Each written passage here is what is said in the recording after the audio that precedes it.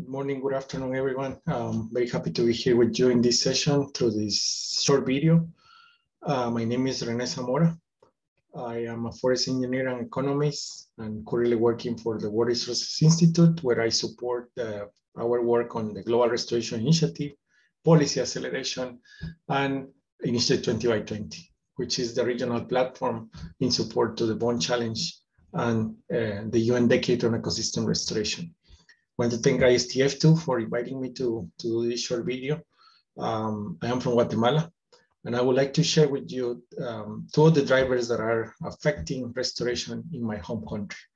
One of the main drivers that I would cite here is agricultural commodities. There is a need inside the country and outside the country for certain commodities like beef, palm oil, milk, and those commodities put a pressure on the land. We need a certain amount of land to produce those commodities.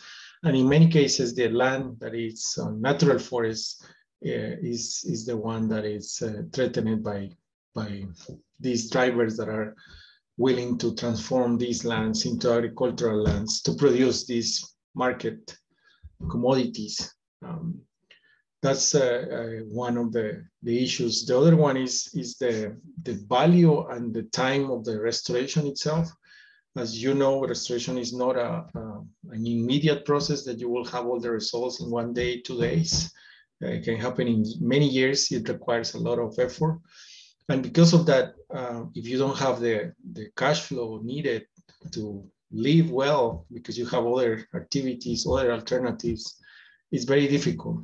Can you imagine a farmer trying to restore land and having to wait 5-10 years to have returns?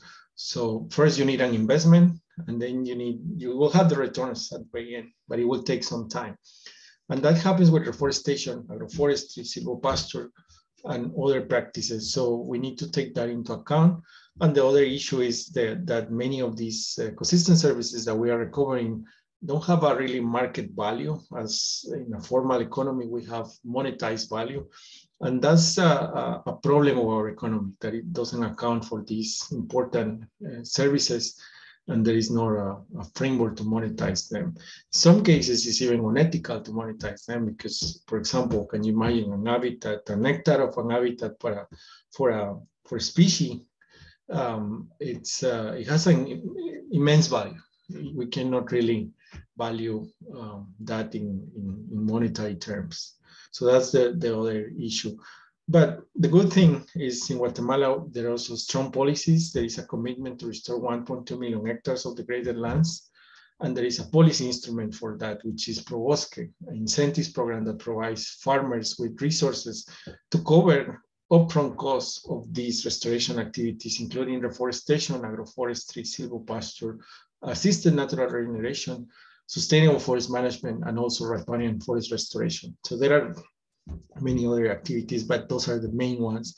And that could generate really a new restoration economy where we can have nurseries from native species producing high quality plants that we can grow and converting trees that can provide all this value that we're restoring.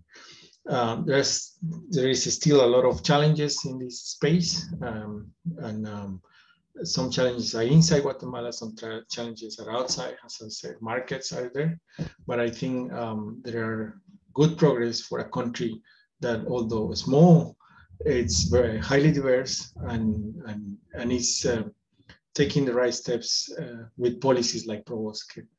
Thank you very much. I hope you have a very successful session. And thank you, Sheila, for inviting me to do this, and the board of ISTF. Bye now.